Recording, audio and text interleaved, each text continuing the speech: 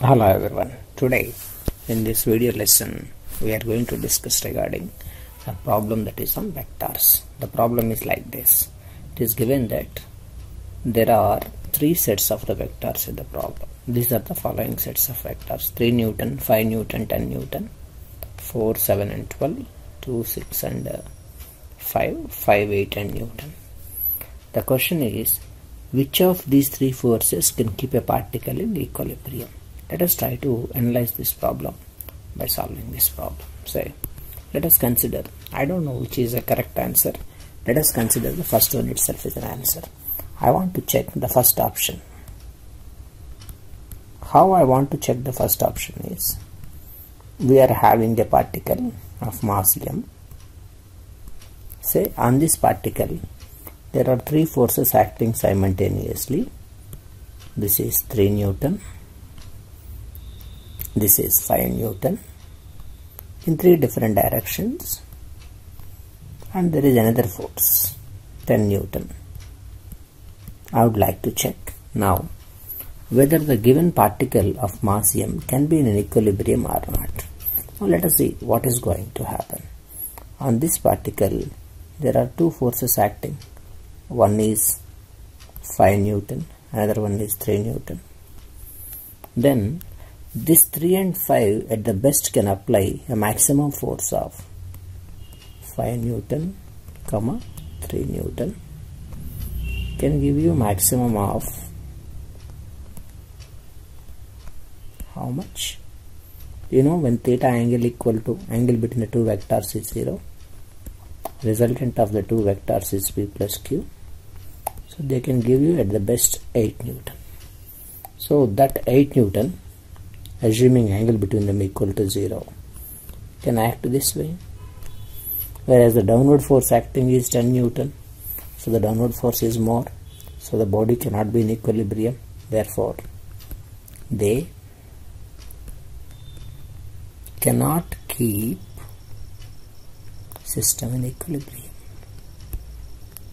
They cannot keep the system in equilibrium. I need not check that way. You may think that why shall I consider 5 and 3 on the top. Let us consider, say for example, 10 Newton here of the same set of the forces, some 5 Newton here, and the remaining force 3 Newton here. You can check this way also. Now you can say this 10 and 5 at the best can give a maximum of P plus Q, that is 15 Newton, can give a minimum of P minus Q, and the angle between them is 180, that is 10 minus 5, that is 5 Newton. So whatever may be the angle between this 10 and 5, the resultant of that 2 will be in between 15 Newton and 5 Newton. But have you noticed? The downward force acting is 3 Newton, whereas the upward force depending on the angle between them is in between 15 Newton and 5 Newton. So 3 Newton cannot compensate either 15 Newton or 5 Newton or any value in between 15 and 5. That implies you can say the system is not equilibrium. Am I right? The system is not in equilibrium. Like that, we need to check each of the options that is available.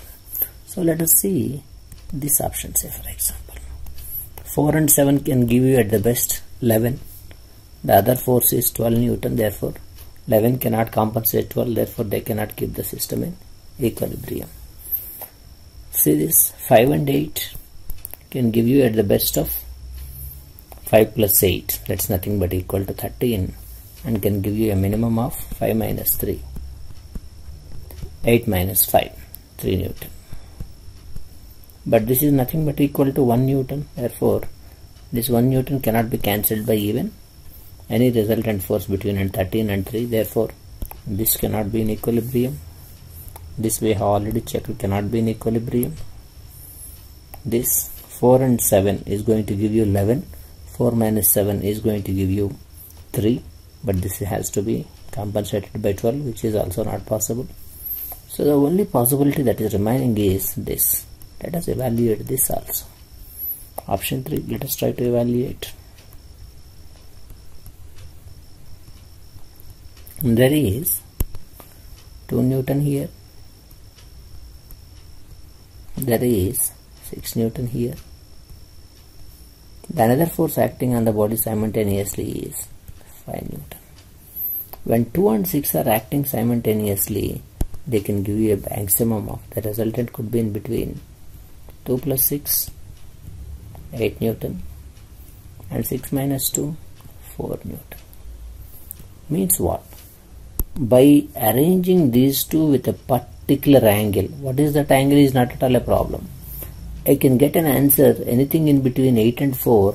Our 5 is also in between 8 and 4. So somewhere for an angle I can get a 5 Newton. This 5 Newton and that 5 Newton can cancel each other. That implies the system can be in equilibrium. So it is possible to get an equilibrium only with this set of the forces, not with the another set of the forces. Thank you for watching. Come back. We'll be solving more and more problems as we are going ahead further. Thank you.